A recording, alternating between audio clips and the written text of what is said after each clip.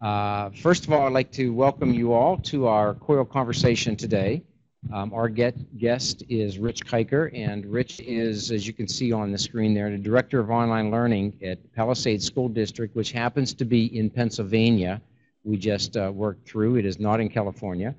And Rich is also very active in the Google Education Trainer program and has traveled worldwide introducing the Chromebook and the platform, the suite of Google tools and how it might be used in education. And I'm presuming there, Rich, you're mostly speaking about K-12 education. So a few things. One is Rich and I got connected through LinkedIn, of all places, and we had a conversation one day about, what he's doing and the kinds of things he's looking at. I thought it would be a really interesting conversation for COIL Conversation. It's a different target audience than we usually work with at K-12, but from my experience, that was the environment I started out in my career as a high school teacher. I know there's a lot of great innovation going on there, as well as challenges. So I think for our environment today, we'll be interested in looking at those opportunities and challenges. So with that, Rich, I've already asked that Rich talks for 30, 35 minutes, gives us an overview of some of his ideas on blended learning in the K-12 environment, and then we'll open it up for some discussion. So with that, Rich, we'll turn it over to you. That sounds good, Larry. Thank you. So good afternoon, everyone. If it is afternoon where you are, I think Larry makes a really good point there. I think we get students first, right? So we have to hold up our end before they get to higher ed, before we send them out to careers. What is the set of skills that is the most authentic, the most relevant, and will give them the most impact, I guess, into what they're going to do, right? And I'll talk a little bit about this and what we do here at Palisades School District out in Bucks County, Pennsylvania, and kind of a general overview of our program. And I'd love to hear your questions, thoughts as they emerge. As Larry alluded to, Director of Online Learning here. And I want to just make a quick note for those of you who are just joining us that didn't hear Larry and I chattering away. This is a first probably for this group. I'm presenting from a Google Chromebook, which is a cloud-based operating system and a more mobile device. And we tested the Adobe software and everything else. It worked wonderfully, and it seems to be doing so today as well. So a very interesting time. It's moving, from local computing that we've always done in K-12 and certainly in higher ed as well, and starting to look at more cloud-based devices as the cloud moves into the predominant platform, it seems like, for productivity and other connected learning opportunities. So I think all of you can see these slides. I was going to run through these slides a little bit to start the conversation, give you an overview, the general solutions, excuse me, that we implemented here at Palisades, and talk about this idea of using blended learning as a conduit to Future Ready. This audience may not be as familiar with the Future Ready initiatives out of the U.S. Department of Education. The Future Ready initiative is an effort by the national government. There's really two parts. There's the Connect Ed initiative to get 99% of our K-12 schools connected in the next 4 years now. It was originally 5 years. And now this effort to be future ready. What does it mean for a school district to be future ready? What does it mean for a school district to be setting up and delivering and having systems and processes of learning that are preparing students for the future, making them ready for this future? I'm honored to share with this audience that we were just interviewed by the Department of Ed a couple weeks ago. They were here on site, and they recorded us as one of 9 school districts in the United States that will be spotlight schools come August for the Department of Education in what future ready looks like and how other schools can prepare their own programs to be future ready. So that's why I shared here blended learning as a conduit to future ready. Talk a little bit about why blended learning. A lot of facts coming at you here and a lot of things we're doing at Palisades, and a little bit about our culture and our pedagogy on what we're trying to design for schools. But jumping in, I'll start with this idea of readiness. Again, so this ties to the future ready idea. I love this photograph. It says a lot about some of the things we're trying to drive and some of the programs we're trying to create and build upon here at Palisades. This, of course, is looks like a U.S. Navy officer who is working with these 2 boys, and they're using his mobile device. And if anyone has children, you know exactly what's going on here. The youngest boy there is looking at a game or something or playing music, and the older brother's coming in for the steal, and he's got the full defense mode with his left hand up there, which I find wonderful. But of course, the academic value here is that there's going to be more mobile phones than people on Earth, or excuse me, more mobile devices than people on Earth here in the next year or so. And that's a challenging situation for schools, right? We're still stuck in the K-12 mindset that you get to the front door, you put your device away, and that type of connected world doesn't exist from 7:30 to 3 or whatever hours of the day it is. And then kids are running out of the building at the end of the day, and you see cell phones coming out of every pocket everywhere, and they're getting reconnected to their world.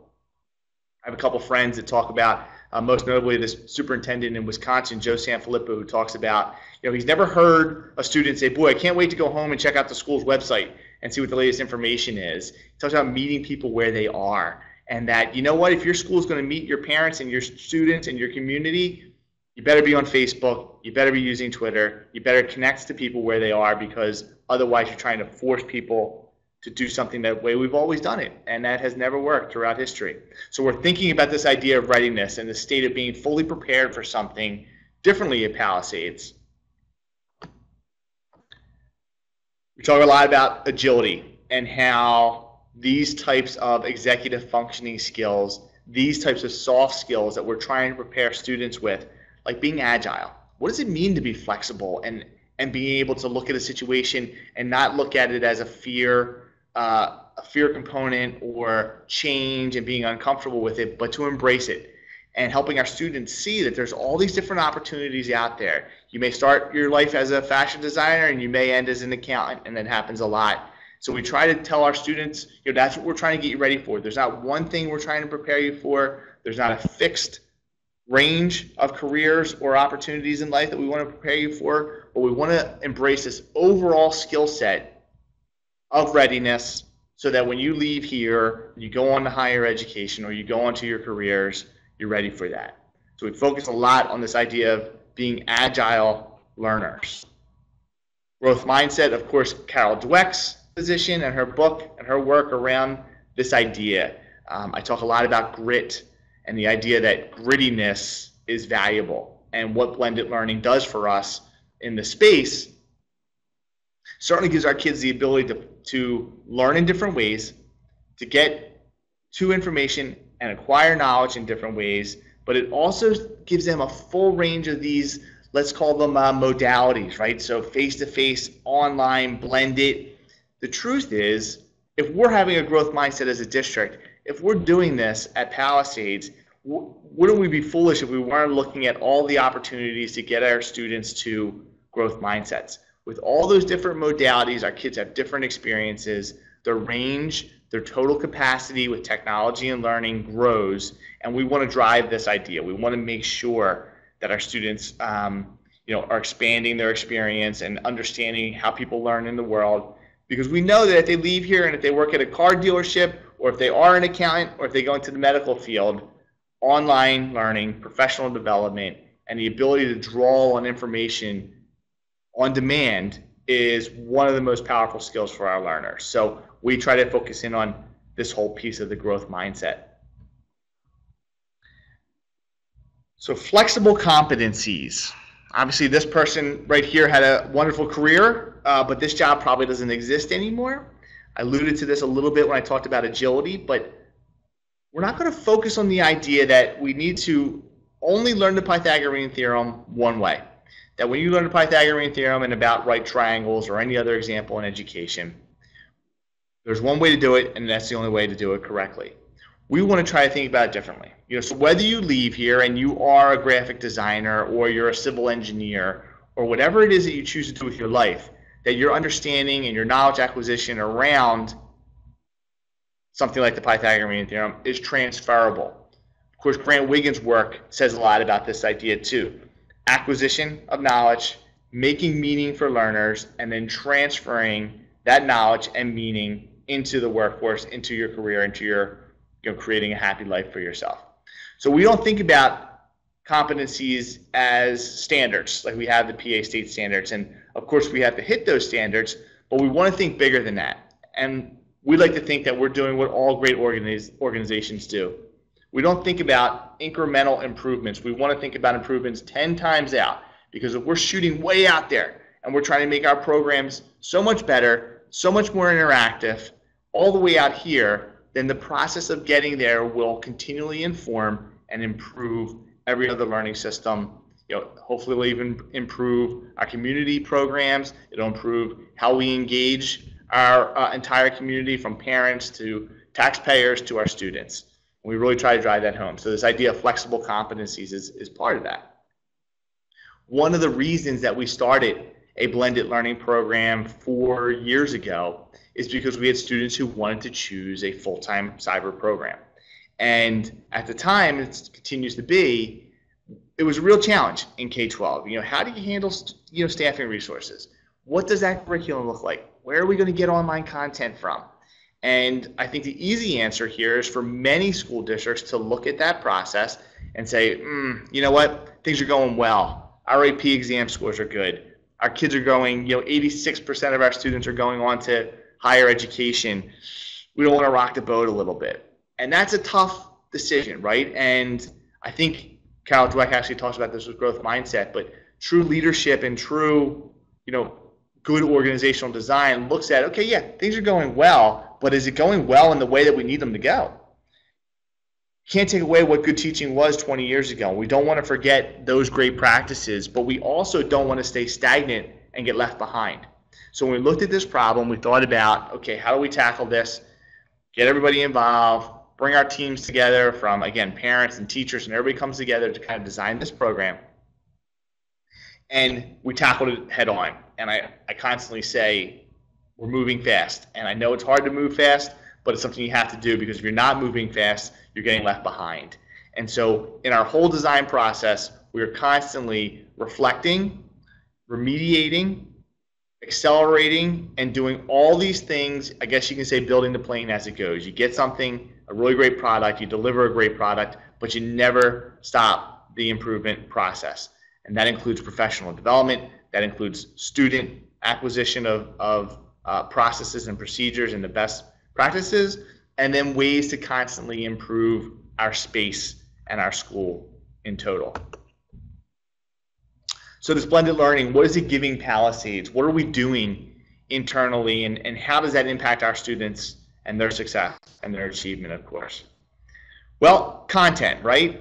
So if you see here, this is a library, a very nice library, although this, let's hope books never go away, certainly not for reading and personal appreciation and our own love of reading. But the idea of a library as a data center is archaic, and we had to come to that appreciation here at Palisades. Research and the depth of knowledge that we need our students to be able to access in terms of primary sources. You can't build a library big enough to compete with the internet. So we had to really be honest with ourselves about that. What are we doing, and how are we providing resources and materials to students? Also, this idea of content, Palisades has worked very hard to partner with other school districts, to partner with the Blended Schools Network here in Pennsylvania, and others to share resources, because we don't want to be silos of our own information. We want to share what we're doing. We want to help other schools improve. And then, of course, we want to learn from other schools. We don't want to live in our own space. We feel like not only do our students have the opportunity to use online learning to increase their knowledge, but we do. So we can connect via webinars like this or conversations like this. We can connect with other districts face-to-face and share ideas and processes. So that's important to us. And so we want to focus on giving access to the endless content online, it seems. I also had this big piece here about time and space and what that means. So when I was still teaching, I taught here at Palisades, and I was in a one-to-one program years ago in our district, back in the Classrooms for the Future grant, or if anyone in this room is from Pennsylvania and remembers that time. But one of the big advantages I learned quickly with one-to-one is how it created time and space for both autonomy to the learners and inquiry-based learning. When I say time and space, I have, of course, a sports analogy here. These gentlemen are playing soccer, and I played soccer growing up, and I remember always talking about, if you can't do something, if you're in a jam, try to create time or try to create space, or make a play to open space. I feel like our K-12 system, our secondary level instruction for sure, is just beaten down day after day to students. I mean, if you think about how hard it is for us to go to a conference and go to 3 or 4 sessions throughout the day, and then you leave and your head is, you're overwhelmed with information. Our students do that every single day. And sometimes in traditional scheduling, they'll have 45 minutes of English, 45 minutes of math, 45 minutes of social studies. They get a 23-minute lunch or something like that. And we constantly are just in this rote process. And I think there's better ways to do that.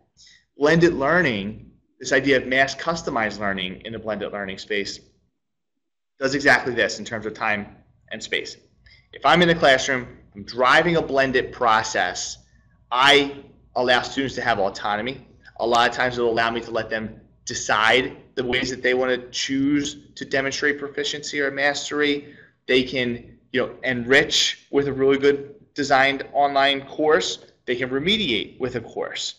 The teacher then is freed up to break out into small conversations over here, or to get in the mix and help students code something over here, or maybe it's not a coding class, maybe you're getting into literature and discussing setting and plot and those kind of things, and denouement, all that stuff I know nothing about because I haven't spent any time with it since high school. But the idea that because of the range of modalities and because content can move, and the teacher doesn't have to be the dictator or the only fountainhead of knowledge anymore, it frees the teacher up to be back into an artistry role where they are that artist in the classroom and they can design learning and not just instruction, but actual learning and be different about it and do all these kind of wonderful things that we want them to be. A lot here about teachers being part of the learning community, not the head of the learning community. That everyone in the classroom is a learner, and with connected devices and our blended learning models, a lot of our team has been very successful at doing just that.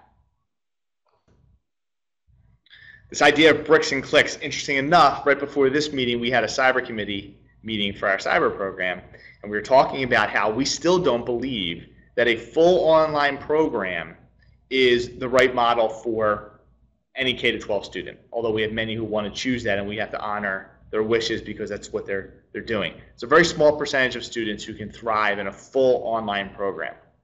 Because of that, we really drove home this idea of bricks and clicks. We have a cyber center here at our high school that's staffed every day with a full-time teacher with a special education certificate. It's a teacher who's very well versed in supporting students. In fact, she plays several roles during the day in supporting all of our learners in our classrooms, not just our students who are choosing a blended schedule here at Palisades. While I can make an argument that online learning isn't, or full online learning isn't the best model for our children right now, I make a very strong argument that full face-to-face learning is not the best anymore either, mostly because of some of those reasons I just shared. The idea is that it's rote and you just go through this continual process. There's no way to break up or differentiate the day, the time, or the space. So this whole idea of bricks and clicks. Students can report to our building. It's kind of like an open campus, almost like a college or a community college. They can report here midday, go to the cyber center, work on their courses. Gives us a place to have them report to when they may be deficient in a couple of areas, or they're falling behind, or their grades are slipping. We can get them back in until we get them up to grade level or achieving in a more productive manner at some point. So it gives us a lot of flexibility to do things in our space. So what's next? How do we prepare learners moving forward here? There's a lot that we're trying to do, a lot of things we're trying to focus in on. If you look at this this infographic right here, this is what happens in the internet on the internet in a minute. And I feel like this is dated the minute you take it and you use it, right? So looking at this, you can see how many posts, how many searches. This is what's happening in our world every 60 seconds. It's profound. This is the world that we have to get these students ready for. There's actually, I hope you have access to these slides. On this slide deck in the upper right-hand corner, you'll see there's a link that says 200 countries in 200 years in 4 minutes. It's a great, absolute wonderful simulation from the BBC. And it's on YouTube, and it talks about how 200 years ago, the West was separating from the rest of the world. And we were moving up in both, healthcare and life expectancy and wealth. And then it's interesting over the last 40 years how the rest of the world has caught up with us here in the West, right? How China and India and Pakistan and, well, maybe not Pakistan, but Singapore and some others have exploding economies, and they are achieving, Western economies and trade and focusing on these components, and everyone else is starting to get there. It really drives home the idea of the global economy and the global society. Some of these competencies, these global competencies that we want our students to have. I had a student when I was still teaching here in this whole blended learning process, even when we started it 7, 8 years ago, who was connecting with a student in Japan whose obviously primary language was Japanese, and this student's was English. And as part of his inquiry project in his blended learning space, they were teaching each other their native language, which I thought was wonderful, a wonderful opportunity, not only culturally, not only about global awareness and understanding, but just really cool in the ways that you can use technology to be a learner. And so we were doing that 8 years ago, and that's kind of where we started. So this is what happens in a minute. We want to stay aware of this. We want to stay aware that, again, we're not a silo at Palisades, and the world exists in a very large capacity beyond our doors. There's so much happening that we need to get kids to be able to see and experience. We see it as our responsibility to do that. Talk a lot about these ideas of immersive experiences, the ability that our students can go online, attend virtual conferences, that they can learn from Khan Academy or participate or learn from TED Talks or build their own learning systems. And we're passionate about that, and we try to drive it into all of our K-12 instructional models if we can.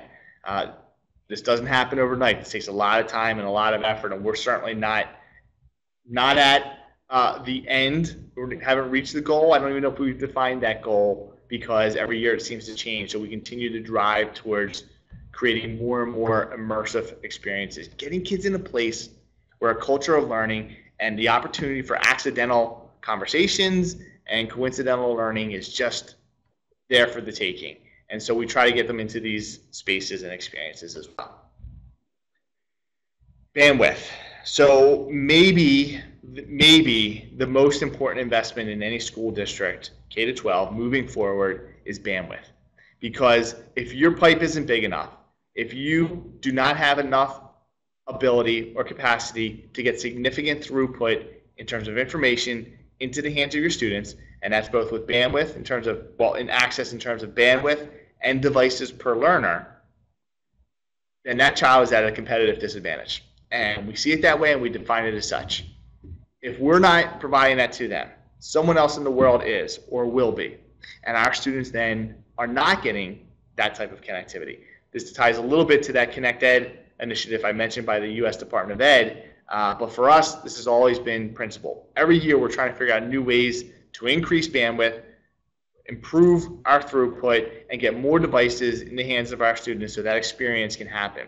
Obviously, if you have a pipeline that's this big, and that's where all your knowledge is coming in, or your pipeline is this big, I obviously want to be in the second scenario, and I want our students to be in the same space. Information literacy. So again, these executive functioning components, analysis, synthesis, interpretation, curation, and validation. How do we use information effectively? How do we keep an eye on bias? How do we be active researchers and investigators and not just consumers of information that's published out there? This to me is a staggering statistic. It's actually a little old now, but I keep using it because I haven't found a new statistic just yet. But in the summer of 2013, IBM did a study, and they found out that 90% of the world's data had been created in the previous 2 years. So that from the summer of 2011 to the summer of 2013, that was 90% of the world's data. Every book, every piece of recorded information, every computer system before then was only 10% of the world's information. And that's a staggering number. So with this level, how do we help our kids wade through it? How do we teach them these new literacies? And how do we focus in on the ability to be, again, not just consumers, but investigators and researchers? I'll leave the conversation here in this final little formula before we open up to some questions.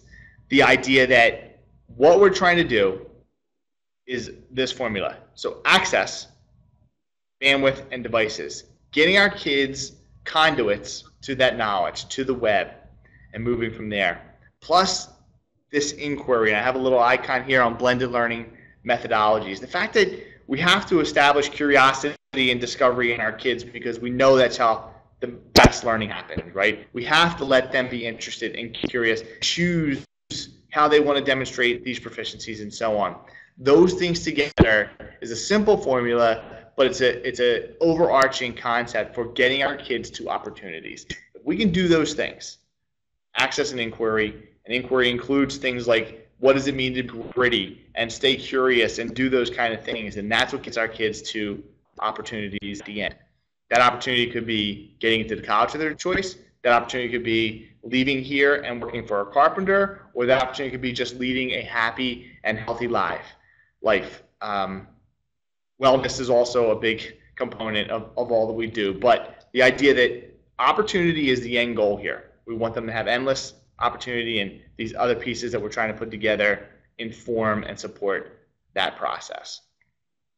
So that's a lot of talking. I think I'm 3 minutes under, but I'm going to kind of tone it out just a little bit from the direct instruction side here, and see if we have any questions. It looks like Jerry's asking some questions, and looks like Larry's coming back in here, and I'd be happy to answer them. Larry, how do you want to start the question section? Do you want to start, or should I just start talking to Jerry here? Well, yeah, you can start with Jerry. He's more important than I am. But I do want to say that I have a list waiting for you, Rich. But let's get started with Jerry's there. I think he makes a really good point that not all learning. It might be, Rich, would your speaker be on by any chance? My speaker is on. Okay, we're getting a look through. Does that work? Okay. No. Yeah. It worked. It worked just fine a second ago. Well, let me check mine. No, now mine's on. I'll turn it off. So, Rich, we have students who are challenged, let's say, who are not self-directed, not self-managed, or struggle in that areas. And I'm wondering how this high-tech environment, I think this is Jerry's question, and Jerry, jump in if I'm not getting it quite right. How do we make adjustments to accommodate those types of students and help them succeed?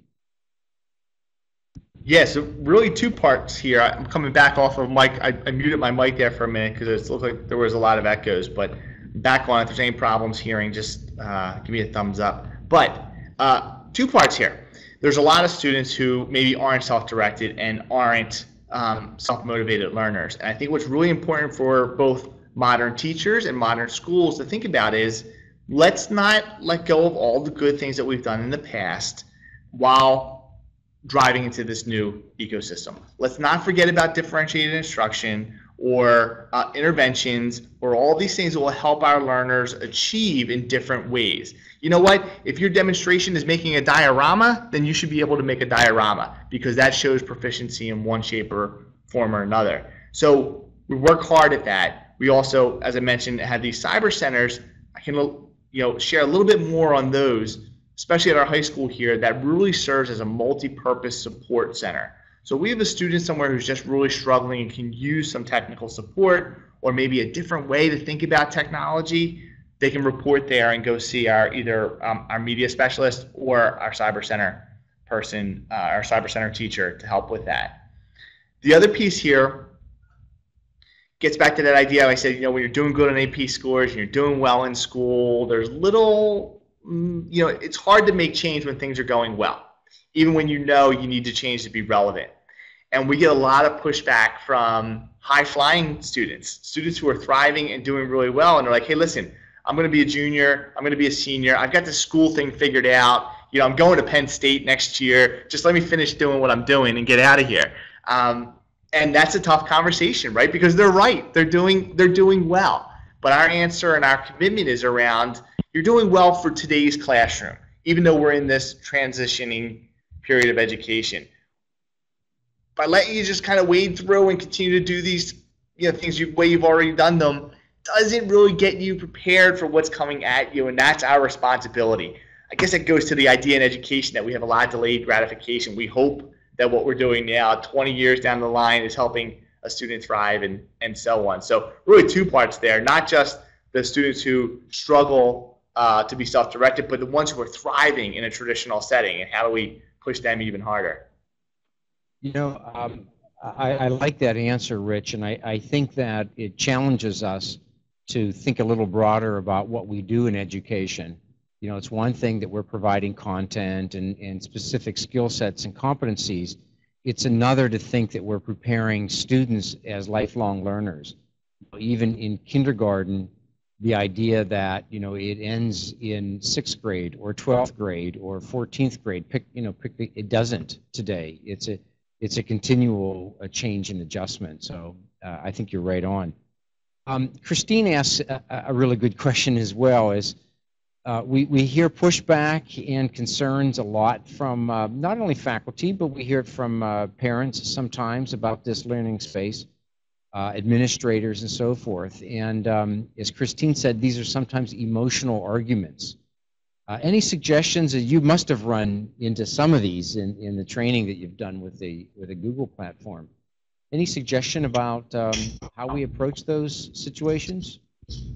Sure. I mean, I think strongly that the best way to combat these conversations is with really good evidence and maybe research to a certain extent. I can give it, maybe the best way to tell this answer is in an example. We've had flipped classrooms at our middle school for quite some time now. Flipped classrooms is one of the forms or modalities of blended learning that we implement here at the district. And that takes a huge investment from the teacher, but then also the district in helping that teacher prepare to deliver in a new way. The first year or so that this one particular teacher did this flipped classroom, not so well. It was a growth period for sure. There was some frustration from parents and these kind of things like, hey, I didn't do it that way and I did fine. Let's just stick to the way things were going.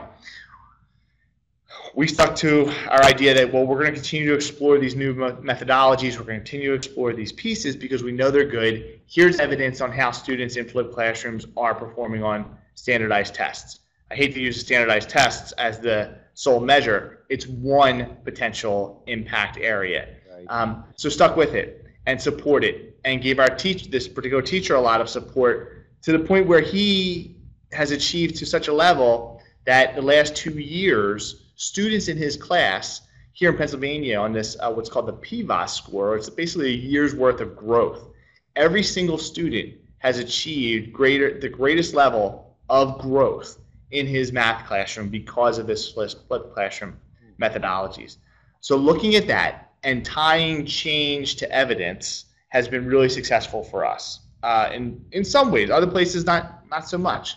And then this idea of relevance of pulling in what's happening in the world, what companies are looking for. Silicon Valley right now is talking about immigration policy because we don't have enough engineers, and what does a modern engineer look like, and having those conversations and trying to break down the doors for our own teachers as to what the role of the teacher in 2015 is and how it looks different than it did in 1985 and why that's important to address. They're really hard conversations. It takes a lot of tact, it takes a lot of care, and an awful lot of empathy for the audience, but they're tough conversations we have to have.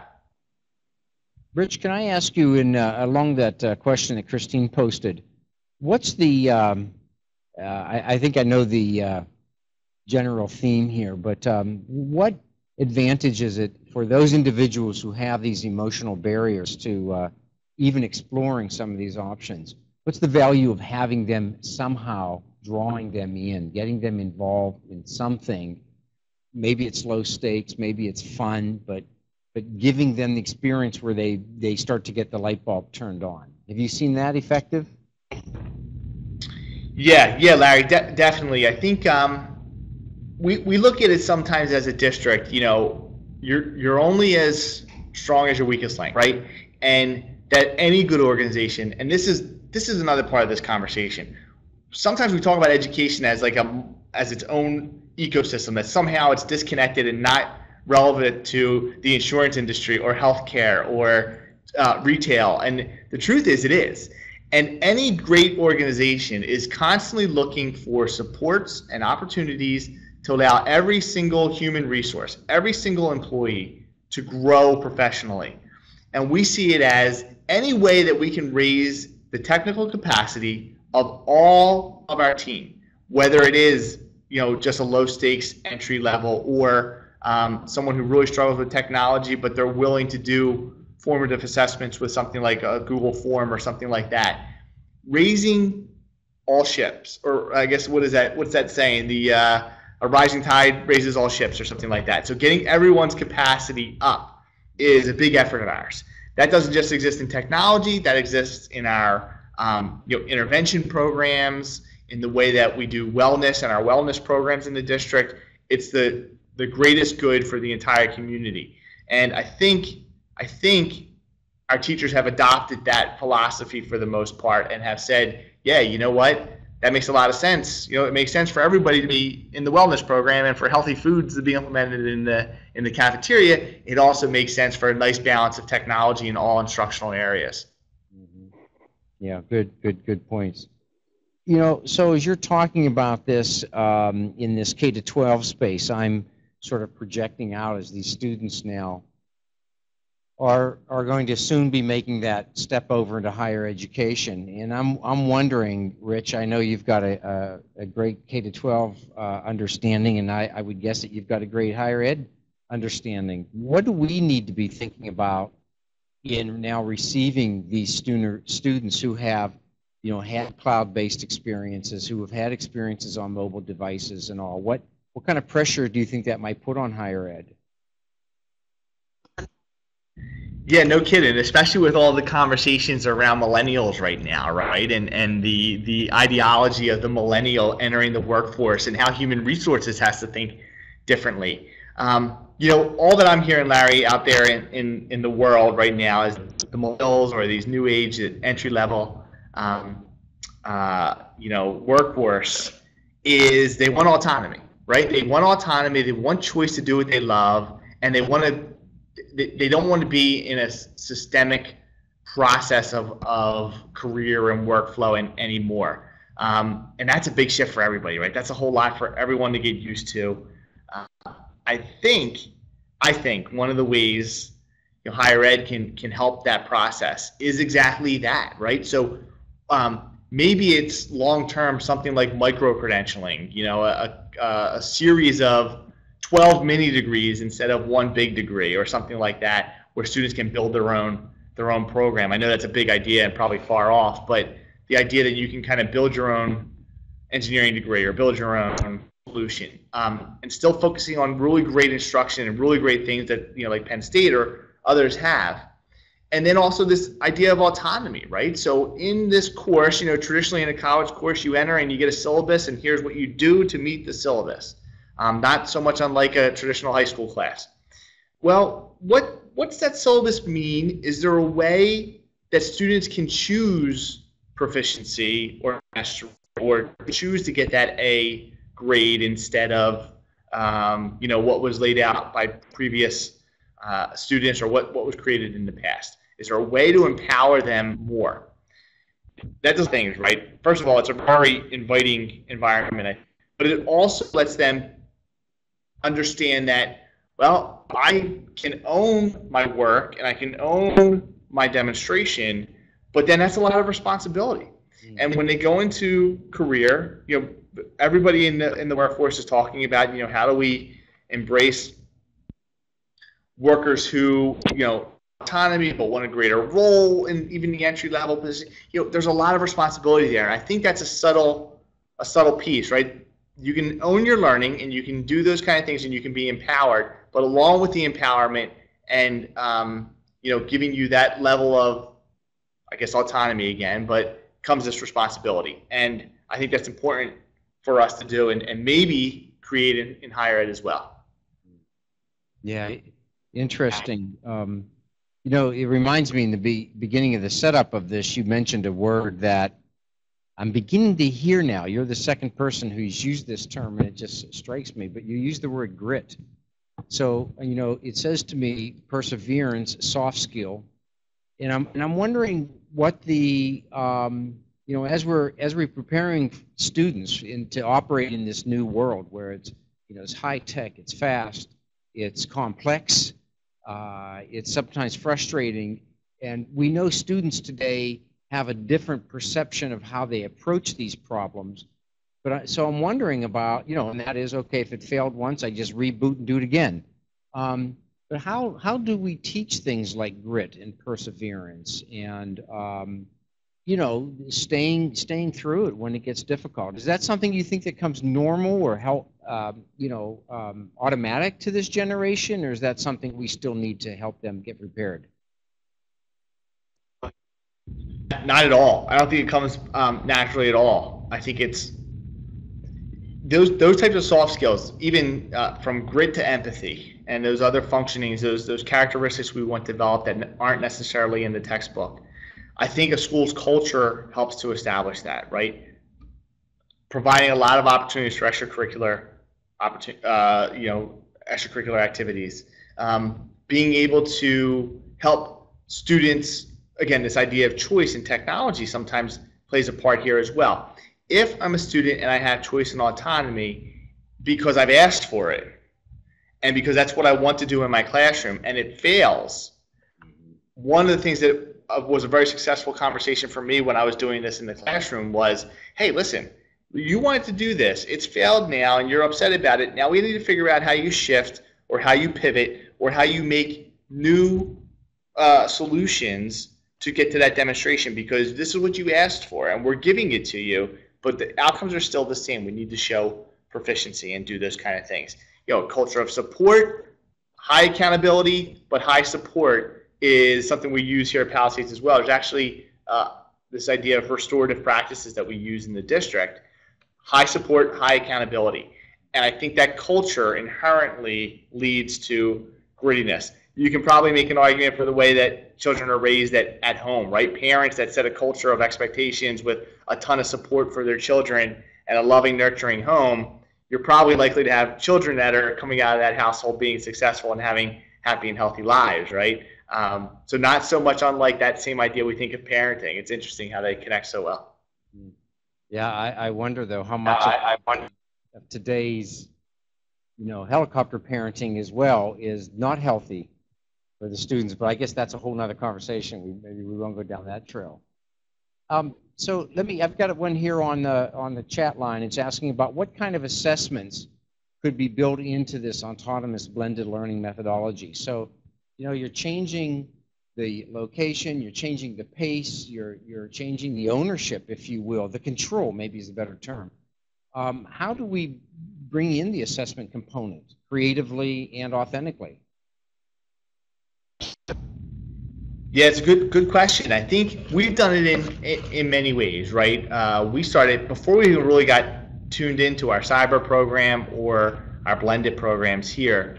We were starting to focus on online assessments and other ways of assessing students, and that could be a traditional assessment, right? So a test, let's say online testing, and doing that process, and that remains an option, right?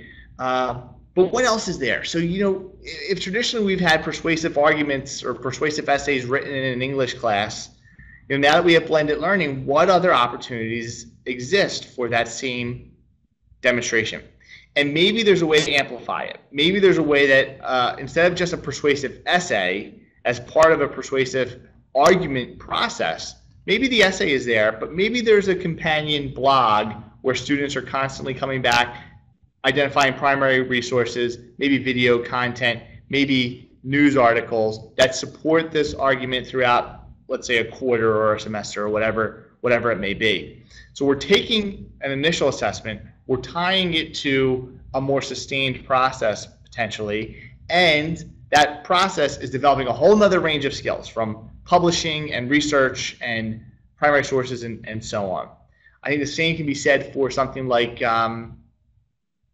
let's say physics class, where a student can come in and do a physics lab, and maybe that's still part of some of the assessments because we don't want to forget what a physical lab looks like. but maybe there's an opportunity to build a fluid dynamics simulation in a lab online or with some experiment, or introduce computer programming to that class if it's an interest level, if we're meeting them where they are in their interest levels. So thinking about it differently and having back to what I said earlier, full online I don't think is good. I also don't think full face-to-face is good anymore. A blend of assessments that are more, give a better insight into the range of knowledge, right? Not this end of unit chapter exam, end of unit chapter exam, end of unit chapter exam. What else? How else can we make this education process more meaningful and give us more data about how that child's learning? And Jerry Brees makes a comment, an observation. He says about grit, perseverance, persistence is a function of intermittent random reinforcement. But he says at the end is really important, I think. Occasional success coupled with failure is a part, so I'm thinking of these assessment strategies. It's also, I think, incumbent on us to build challenging, almost failure-prone kinds of experiences, because that's oftentimes where we learn. We learn the richest from. Rather than setting it up so that every student is going to succeed and accomplish everything we put out there. When you do that, you may not be giving the student the challenge that they may need to really grow.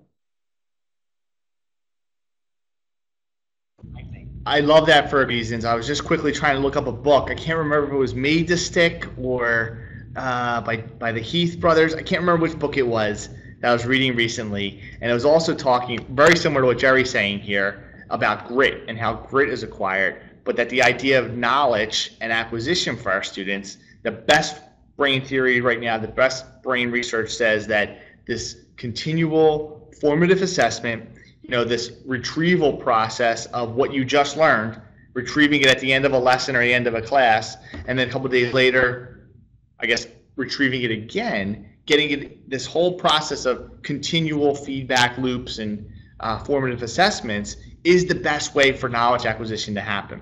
That we don't want to forget little things like checkout quizzes, things we've always done, right? Let's not forget those things because they work really well. But then let's also tie it to big creative project-based learning opportunities when the opportunity presents itself. And I remember that the conversation in this book, so that reminds me a lot of what Jerry's is saying there. Like everything, it seems like in life, really good balance, right? So you recognize success, but if you just keep recognizing success and success and success, at some point it's like, what are you comparing success against?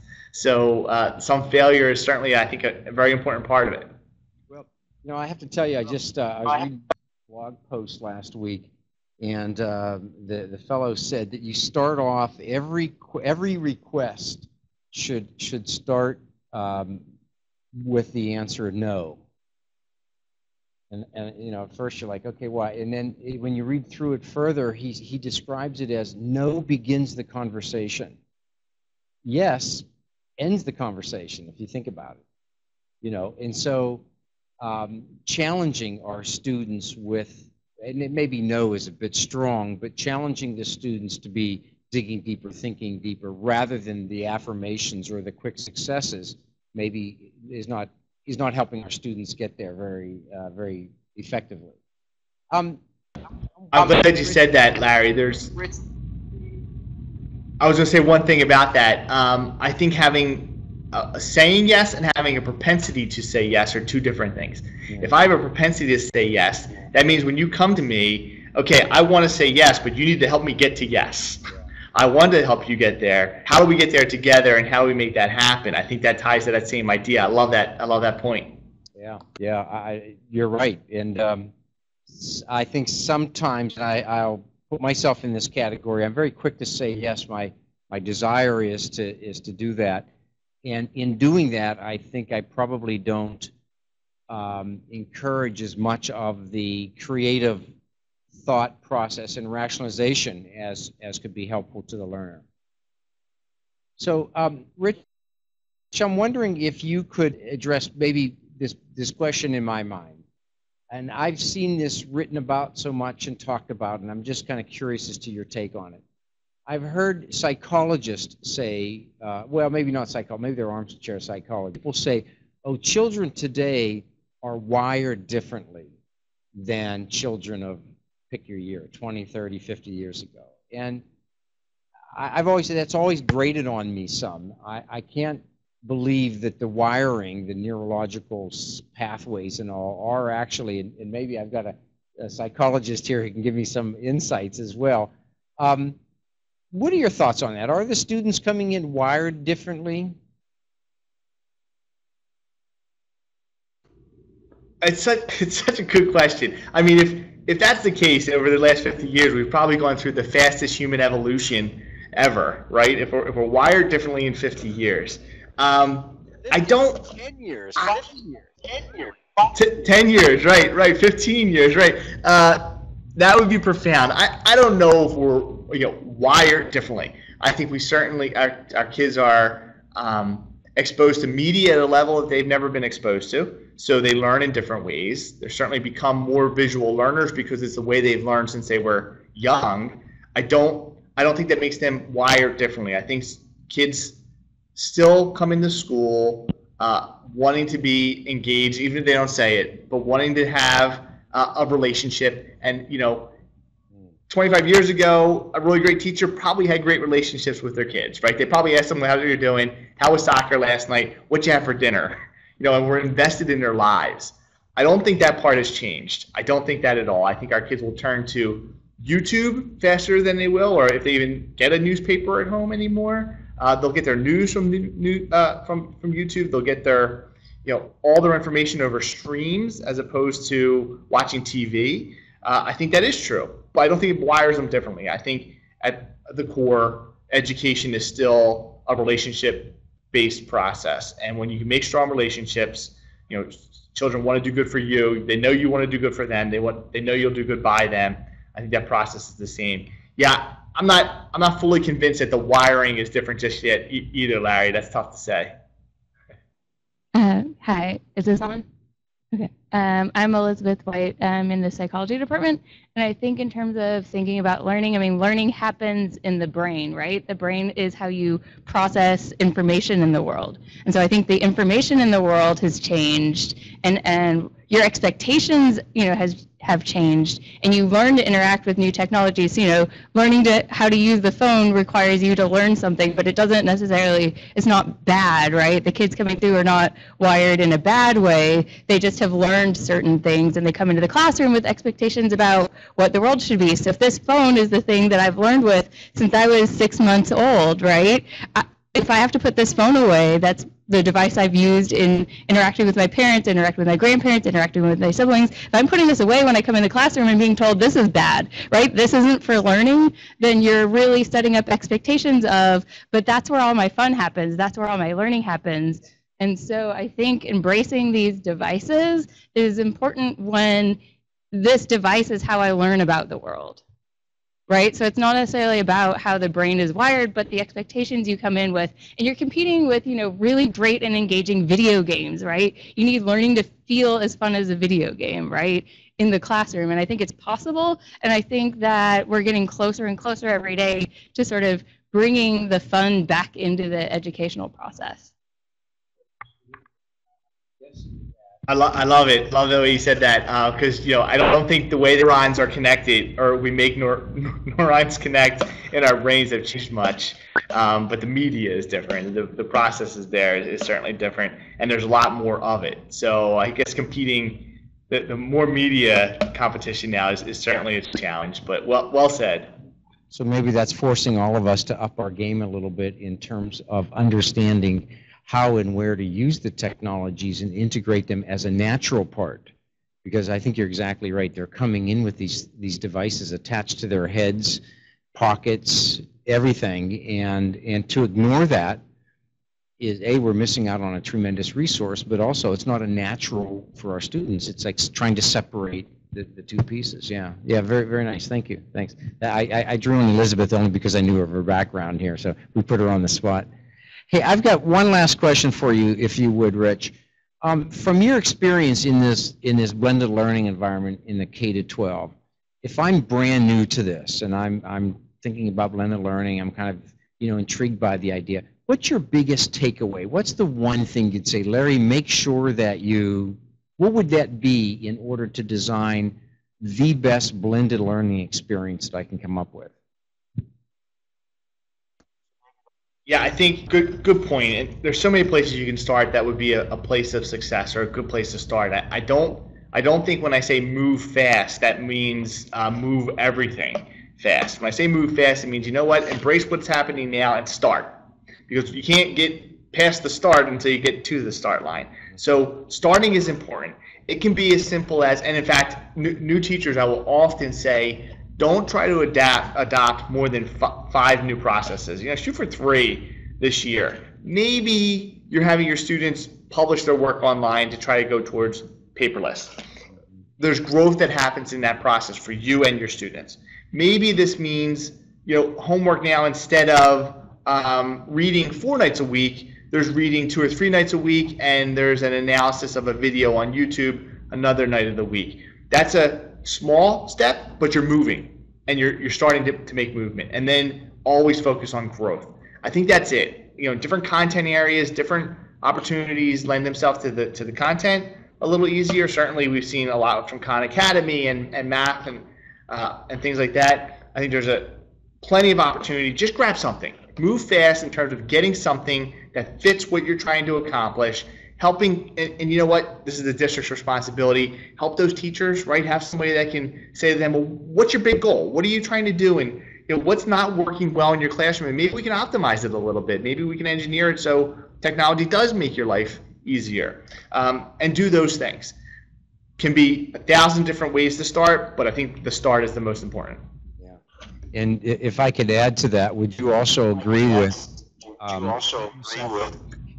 If it doesn't work, if for whatever reason, or failures, that you learn from that and you come back and you try it again next year. You don't not do it because you're afraid of the failure. You do it, you fail, and that's a part of it, and then you reiterate until you get it done the right way.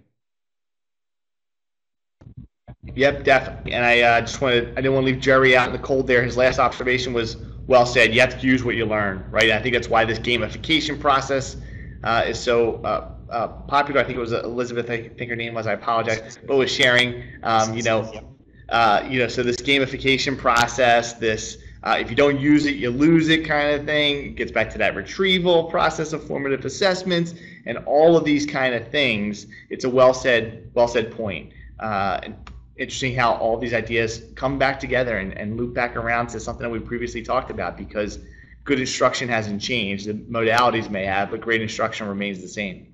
Yeah. And with that, Rich, let me thank you. Very stimulating, lots of good ideas here. I still have a short list of questions, but we'll save those for another time. Thank you so much for taking the time out of your busy schedule and sharing with us some of your experiences. I'm really, really grateful that there are people like you who are working in the K-12 environment, getting our faculty members and our teachers geared up and ready to manage this, but most importantly, impacting the students and the learners, the kids we're going to have in our classrooms the next years coming up, and having them really skilled and competent with the whole range of learning that they need to be able to embrace today's education system. And I hope we're up to the task. So I look forward to that. So thank you, Rich. Thank you. Definitely. It was my pleasure, Larry. Rich, thank you. We will put up the post of this recording in the next. Thank you all. Put up the post of this recording in the next. We'll sign off for today. Thank you so much.